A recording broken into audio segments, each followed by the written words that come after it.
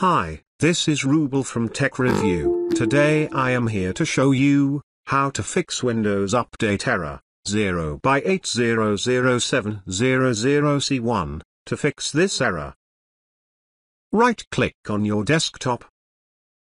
Click on New. Click on Text Documents. Now open the newly created text documents. Copy and paste this code into the text document. This code is available under the description. Click on File. Click on Save As. On this pop-up window, select the destination where you want to save it. I am going to save it on my desktop. Give a name with .bat. I am giving its name Windows Update Fix.bat. Under the Save As type, click on this drop-down menu, select all files. Now click on Save.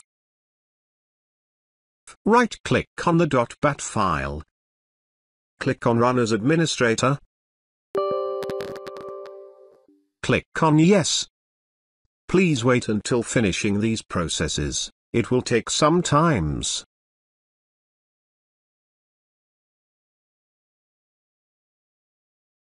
After finishing these processes, restart the computer. After restarting, check the update. Hope your problem solved. Thanks for watching this video. Hope you like this. Please do subscribe to my channel. Also give a like please. Take care.